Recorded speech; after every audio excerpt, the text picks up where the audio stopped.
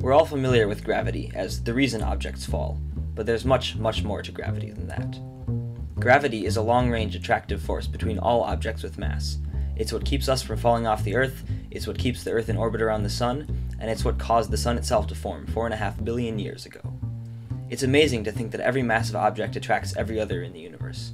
That means that your dog, the Earth, and a black hole in the Andromeda galaxy 2.5 million light-years away are all gravitationally attracted to you, and you to them. In the 17th century, Isaac Newton discovered that the strength of the gravitational force decreases by the square of the distance between two objects. So if you're twice as far away, gravity is only 1/4 as strong. He also discovered that the strength of gravity is proportional to the mass of the objects in question. The more massive an object, the stronger the gravitational force. That's why we can all feel the Earth pulling on us, but don't really notice the pull of the moon. It's smaller and farther away. The moon's gravity is strong enough to cause the tides, though. And when I said earlier that gravity is an attraction between objects with mass, I lied. I meant objects with energy.